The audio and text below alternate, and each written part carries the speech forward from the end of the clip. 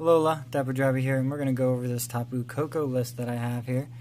And this is going to face off against Gyarados tomorrow in a legendary battle. But I wanted to share the list with you guys first. So, of course, we have 3 Tapu Kokos. I think we have 2 from the figure and 1 from the pin collection here. These guys are pretty much the standard promo everybody wants to play. Now we're also playing this similar to our NAIC list, which has 4 Passimian in, which always works well with that team play attack. It's another double colorless attacker, so it works well with Tapu Koko to clean up whatever Koko leaves behind. You also have 1 Mew, because you can use anybody's attack. You can use Koko, Passimian, anything that's a basic. Mew can use that attack, and it also provides free retreat, just like Tapu Koko. And then, here's a weird thing we're playing in here. We're playing 4 Glisgor. Looks like we're playing 2 from Roaring Skies, which are rotating, and 2 from Guardians Rising. Now Glisgor is good because of Glisgor, actually. Glisgor's Finishing Stinger for 1 energy. 1 energy. You do Finishing Stinger, which does 70 more damage, but it does not do anything if the opponent has no damage on them already.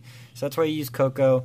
You can even use Passimian's Fling Attack to set up damage on your opponents and then start swinging with Glisgor to finish it off, and we have 3 Glisgor. Now for some immediate attackers, just in case none of that works really, we have Aeroball Lugia, which is also rotating. That could be easily replaced with the Lele though. Does 20 damage, time the amount of energy attached to both Pokemon. This is going to be a good Gardevoir counter, to be honest, but it's going into expanded after this, so there's that. And then also to boost some damage, we are still trying to boost damage. We got 2 Regirocks in order to boost our damage with our Glisgor and our Passimian in case those end up on the bench. And we have 1 Dragonite to bring things back, whether it's Koko, Mew, Passimian. Pull-up ability is solely in here for that. We'll put it over here under Koko. Let's go ahead and go into our items. We have a Field Blower, just to get rid of, we can't have Garbodor shutting off our Memories of Dawn, so we need Field Blower just to keep that in effect, and also Regipower so we can get that damage boost. We can't have our abilities shut off, so we need Field Blower to keep those Garbodors in check. We also, Field Blower is also great for knocking off tools that can cause you great damage, and things like that, stadiums that are not doing well for you. And we also have 3 Nest Balls, considering most of our deck is basic. Nest Ball seems to be the best ball to search out Kokos, Mews, Passimians, the whole 9 yards. We have 2 Rescue Stretchers to pull stuff back from the discard pile, whether it's Koko, Passimian, Mew, Glisgor. You can pull back anything, shuffle 3 Pokemon back into your deck, or put 1 from your discard pile into your hand. We have 1 Switch, general switch card for anything that gets trapped. We want to get it out, mostly for these Regirocks. Now that can also be switched with either a Guzma or a Floatstone even. We have Special Charge to bring back our double colorless energies so that we can continually attack every turn. Okay, now for tools we have 2 Fighting Fury Belt. We can boost the HP on our Passimians, our Kokos, get an extra 10 damage anywhere. Glisgor can't use it, but that's not a big deal. And then we also have 2 Float Stones to try to attach to those Regirocks, keep them out of the active position. And then we have 2 Ultra Balls, which I would like to play more, especially since it's like a Passimian list. You really want a lot of Ultra Balls, but I think we're playing a little bit. We're trying to rely on something else a little more, so we lowered our count for ball cards. So we got 2 Ultra Balls, so we can search out anything here with that Ultra Ball. I feel like the lighting is really bad right now, but maybe not.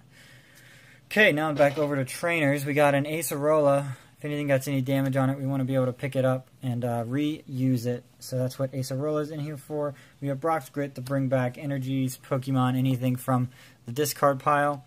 We got an Lily if we want that first turn 8 cards. Or if we're struggling, we don't want to get rid of what we have, but we want more cards, so we Lily. We got 2 Lysanders, 1 Ninja Boy in case we want some immediate Passimian help. Ninja Boy is great if you want to either boost damage for Glisgor, you want to switch into a Regirock, or if you have like 2 Passimians, you want 3, just go ahead. Ninja Boy, your other card that you pulled out, into a Passimian. So that's what Ninja Boy's in the deck for. And then we have 4 ends for consistency. We want to keep drawing cards, and N really helps with that. Keeps us with the right cards in our hand when we need them. We have 1 Kukui for that little extra damage.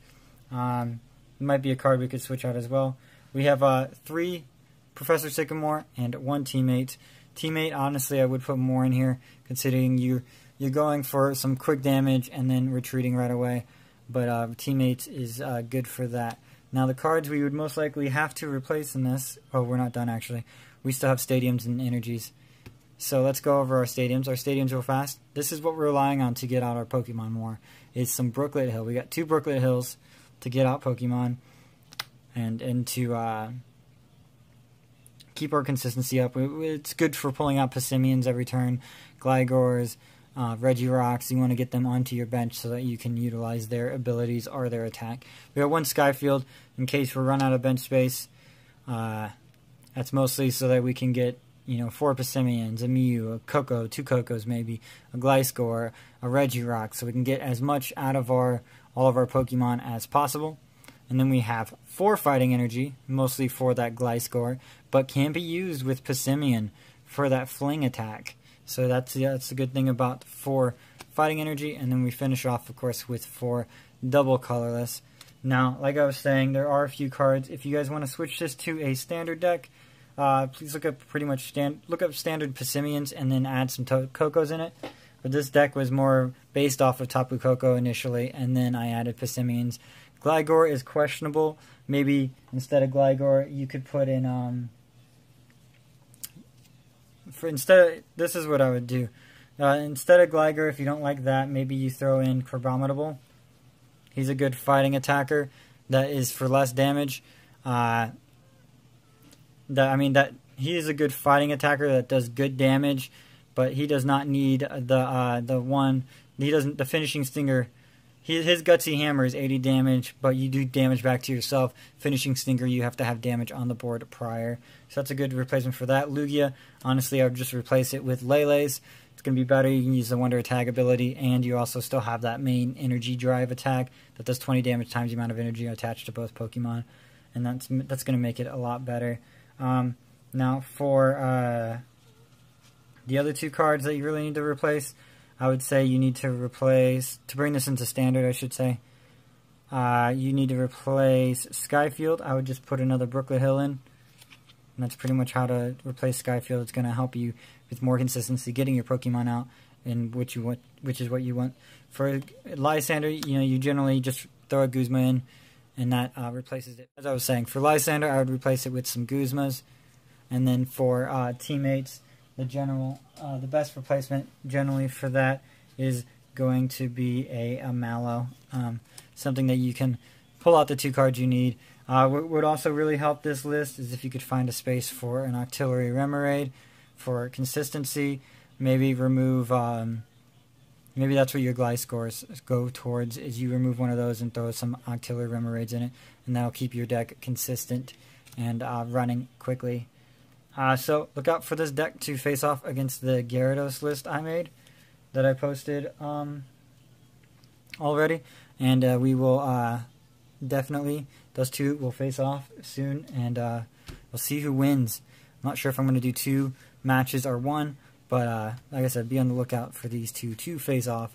And this has been DapperDraby, and I will see you guys on the next video. But for now, I will bid you guys alola.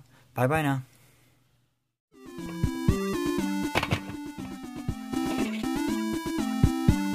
Girl.